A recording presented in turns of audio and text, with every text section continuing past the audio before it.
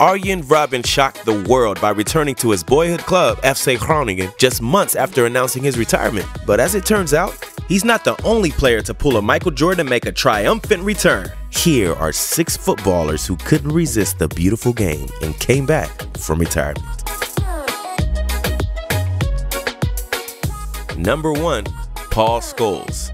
At 37 years of age, Paul Scholes decided to call it quits after winning the Premier League for the 10th time. But just 6 months later, the club were in the midst of an injury crisis. A crisis so bad, they were forced to play Phil Jones and Fabio in central midfield. That'd be like Arteta playing Mustafi and David Luiz in the center of the park. Yikes. It was also the reason Paul Pogba left for Juventus, but that's a story for another time.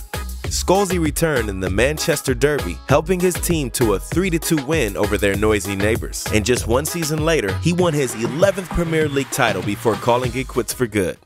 Number 2. Petr Cech. Chelsea legend Petr Cech last played for Arsenal in the 2018-19 season. But earlier this year, the 38-year-old made headlines across the world when he was named to Chelsea's Premier League squad. Poor Kepa. First they signed Mendy, and then they bring Cech out of retirement? As it turns out, Cech has been named Chelsea's emergency goalkeeper. This is a precautionary step due to the unprecedented conditions currently caused by the COVID-19 crisis. He takes up a position as a non-contract player.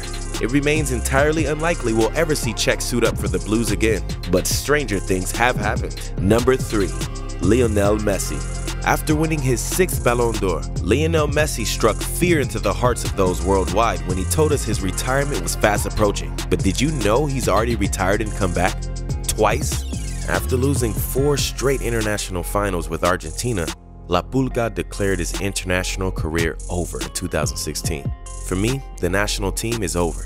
I've done all I can. It hurts to not be a champion. Of course, he came back and single-handedly dragged Argentina to the 2018 World Cup. But after losing to eventual champions France in the round of 16, he took another break from La Albiceleste. Will Messi ever win a major trophy with Argentina? Or will this be the only photo we ever have of him celebrating with his national team? I mean, he also won this trophy, but does anybody even know what that is? Number 4. Johan Cruyff. Remember earlier when we said the players couldn't resist the call of the beautiful game? Well, Johan Cruyff's return from retirement was for a different reason.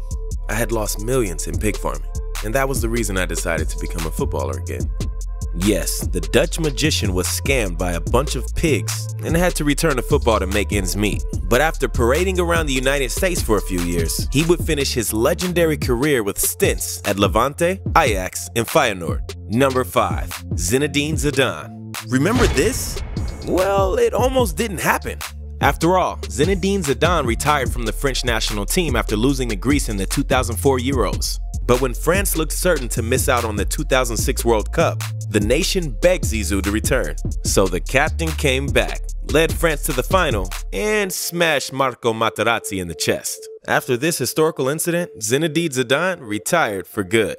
Number 6. Jens Lehmann. Jens Lehmann starred for Arsenal between 2003 and 2008. But when Arsenal shockingly lost all 3 senior goalkeepers to injury in 2011, the club legend returned for one final appearance. He led the Gunners to a 3-1 victory over Blackpool and became the oldest player to ever appear for Arsenal in the Premier League. So there you have it. These 6 legendary players prove that retirement is never permanent. Which player would you like to see come out of retirement to help their former club?